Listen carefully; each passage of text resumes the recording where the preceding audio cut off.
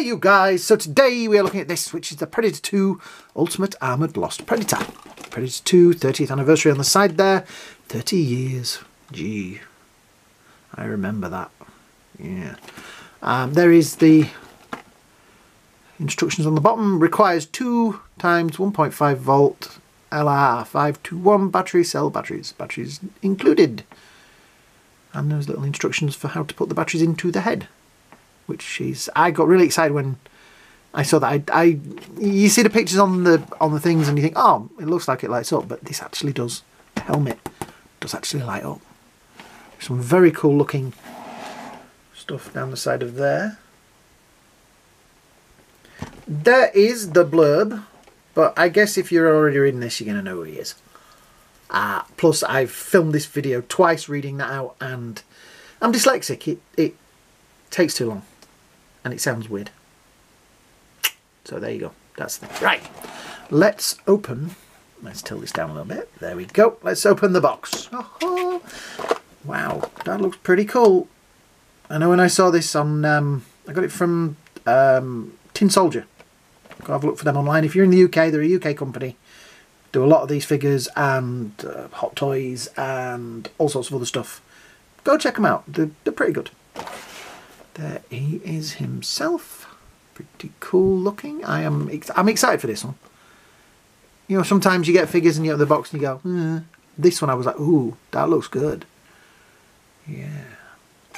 Anyway, yes, let's get this open. Where did I put the knifey thing? There it is. So we cut through there. Open it up. Out he comes. Oops. Which kind of fell over. Is there anything in the bottom of there? There's a little piece of paper, which is the some more instructions for changing the batteries. Oh, for activating the batteries. Actually, I'll take the little tag out. Oh, okay, cool. Good to know, because I might have been sat there for ages going, mine it lighted up. Right. So, what kind of ties have we got in this? We've got those kinds. So, we have some. I've got some scissors. See, I've kind of got clever though. I should have got some smaller scissors. So I'll do it over here because I know how much you guys like to see me amputating my hands and fingers and things. So yeah, I'm pretty impressed with what NECA are doing with these Predators. Do you know what, these are a lot harder to cut, these tags, because they're really tight to the body and you don't really want to be sticking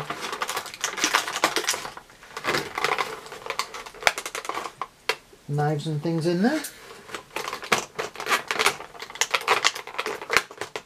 Got it! Excellent.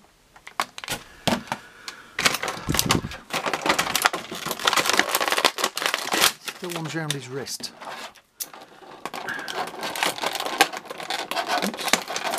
That one. There's not really a lot of gap to get your scissors in and things.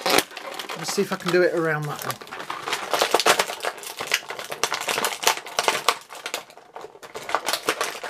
There we go. Got that bit out of there. Excellent. I'll just move all of those out of the way. There, so it doesn't fall over. Right. Wow. It's a very different kind of paint job for a Predator because he's kind of blue, which is interesting. There we go. His spare hand that fell out of the box. Let me just have a close-up of that. Don't move him so you can see that while we've got it out. Look at the detailing on that. It's pretty impressive.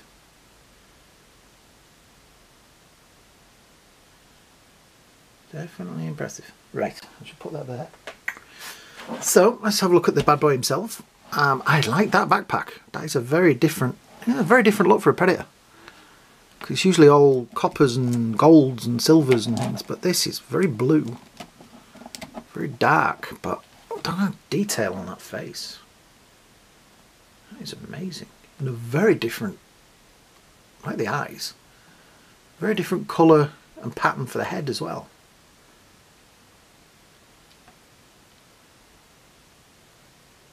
It's nice as well because look, they've painted the pegs this time.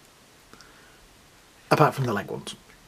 There's always some that they seem to miss. But yeah, that is a nice, very different look. The backpack as well is definitely going to be a lot securer because that is... Ooh, I like that. I presume that's not removable like most of the others, which I'm fine with because then it doesn't pop off on your shelf in another 2 hours when you've posed them all. The dreadlocks are very, very rubbery on this one, which is nice. And he's a stander. Right, let's get these other swords and things out of the... held down with a bit of sellotape. I'm just stabbing myself with my own thumb.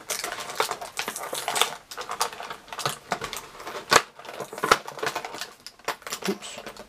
Throwing weapons. Other hand. Other head. There we go. And finally. Right, everything out there so we can... Timber! There we go. So we pull the tab out, which will activate the batteries in there. Alright, the batteries have kind of come loose. Me doing that, let's see.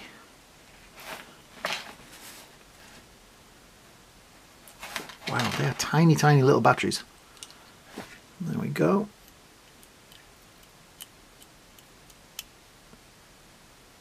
I'm not sure if they're in the right way around now. Let me check those instructions they gave me. If I can find what I did with them. I left them in the bottom of the box. Pull out the tab. Right, and the battery should be put in next to it on the bottom of the box. Right, that's why. The batteries are the wrong way around. You just... They've popped out in the packet and then sort of flipped themselves. Right.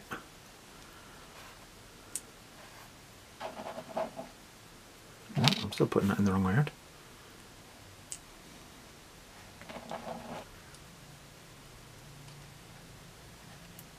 Excellent. Right. Where did I do with it? Right, so that's... The battery's going there like that. You see that? Make sure that the flat bit goes that way. Then that bit goes to the front and press that in, light up. So let me just... Which is pretty cool. Yeah, I like that. That's... And then you press that button there. So we get to focus just on this. Go out.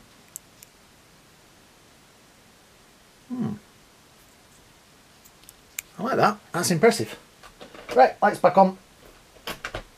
So he has his sword, which obviously doesn't light up. Still nice. Got nice. So let me move him out of the way because he's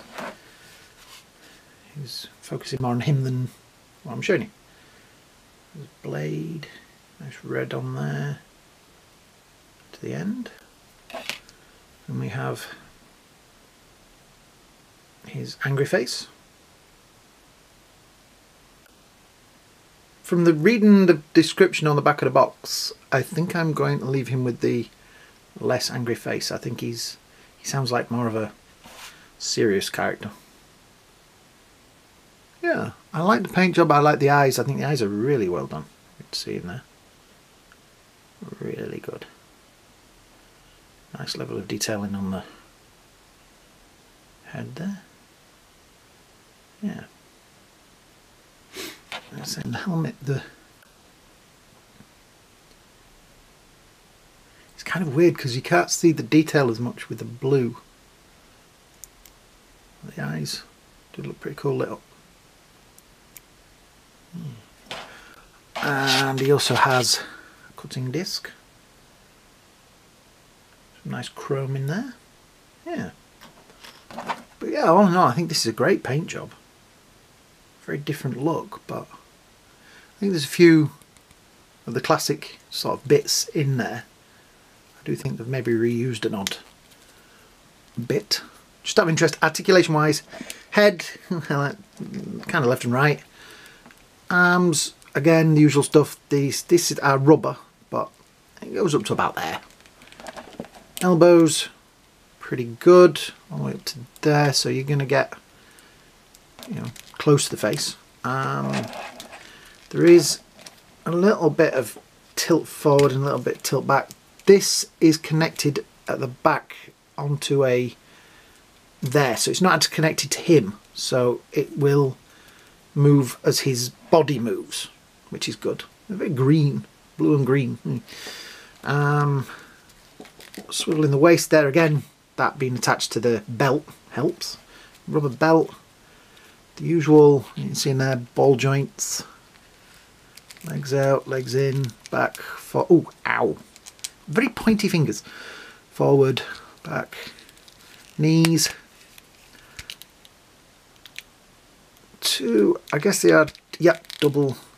I mean, who needs double joints? You're never going to get, look, I've done look, he stabbed me. Yeah, but nice. Yeah, all in all, foot, usual sort of swivelly stuff down there. So yeah. Ooh, already got him. Look at that, that's a pretty cool pose. Ooh, I like that. The sword obviously will go in the additional hand. I'll leave that for now. Looks pretty good. And will also fit into the scabbard. I put it in the wrong way around. I guess there's a right way and a wrong way. Yeah, there we go. Fits in nicely into there. It comes out the bottom there, so if it does get stuck, you've got two ways of getting it out. You can push it. Also got some kind of, I think is that the net gun on the back there. That's kind of cool. Yeah, nice detailing.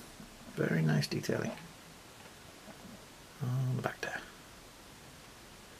Try and show you as much detail as I can. Nice wrist gauntlets. Oh, they also have a swivel in them as well, and the hands do have a bit of give as well. Yeah, I'm well impressed with this. This bit here is rubberized, so is maneuverable. Yeah, I like it. You know,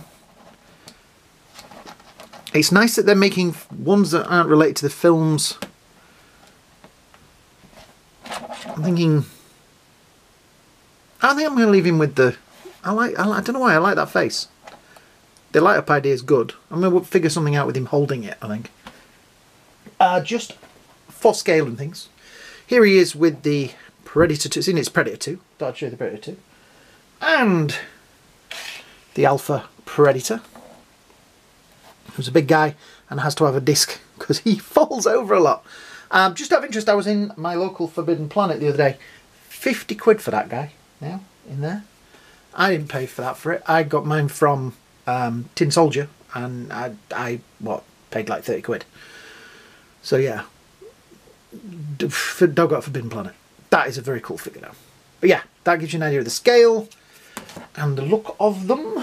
Shift him, these two out of the way.